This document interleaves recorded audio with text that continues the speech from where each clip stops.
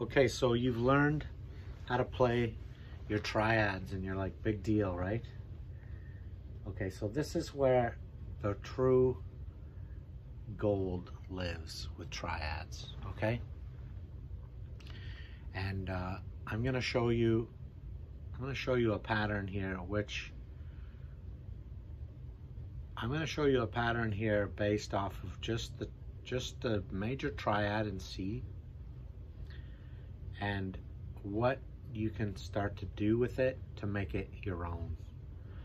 Okay, so if you don't know what a triad is, it's the most basic type of chord. It's in C major, it's the root, the third interval, and the fifth interval. C, E, and G. Okay, so you can play it like that, you can play it like that, you can play it like this, you can play it like this.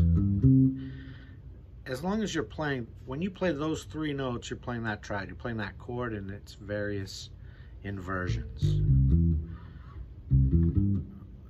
That's technically not an inversion because I'm going from C. It's stacked according to the way the scale is.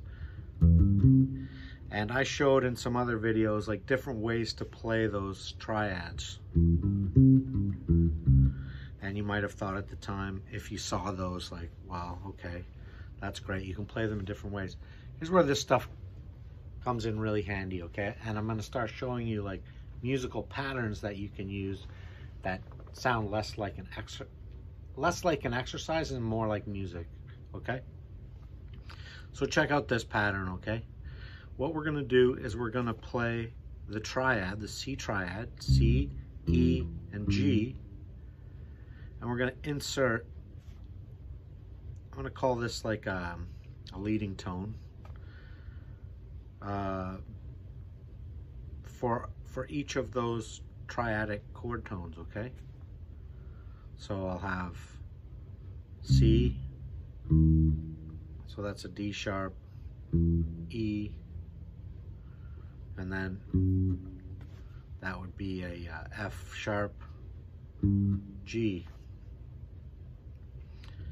and that's a B, C, okay? And this is how I want you to play it. I want you to just try this out. There's different ways to play this, okay? I'm gonna play it like this.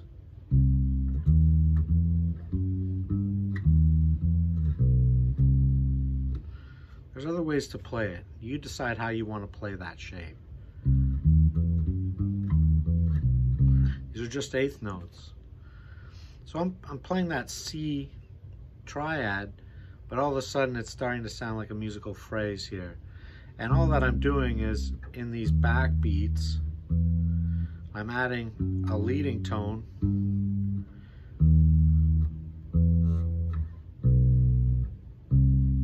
and what that's doing is just adding sort of like some tension in between those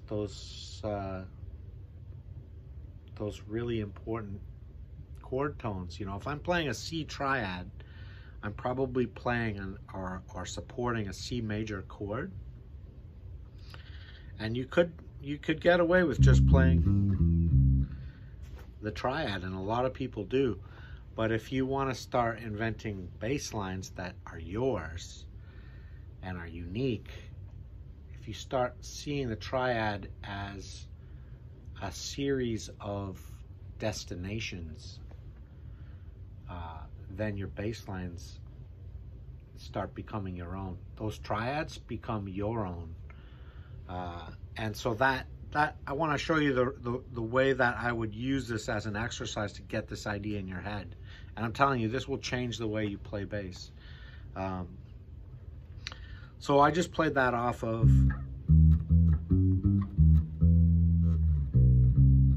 well, I'm gonna want to see what that sounds like playing it off. Maybe it's this inversion.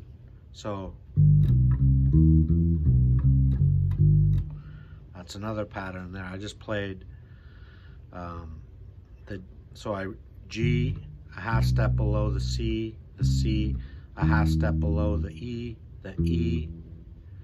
and then repeated, right? I'm just going up and down.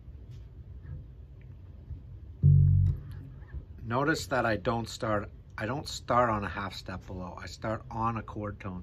This is really important because I want those chord tones to land on the downbeat. I want those leading tones to be in the backbeat, to create tension and movement.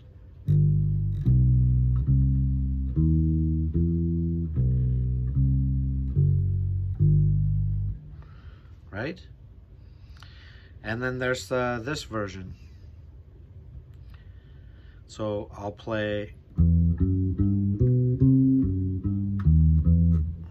So here I'm playing 3, 5, root, and then I'm inserting the leading tone before each of the. So 3, leading tone, 5, leading tone, root, leading tone, 5, leading tone, third.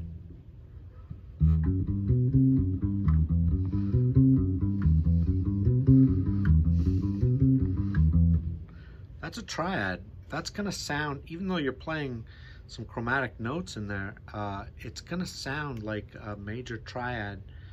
Still, you're just inserting these leading tones, or these, I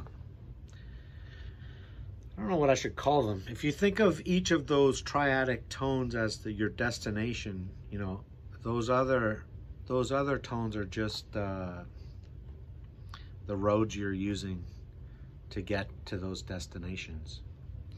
And here's the thing, I just showed you a very simple one using the C triad. I'm gonna show you, you know, what you can do with this concept to really like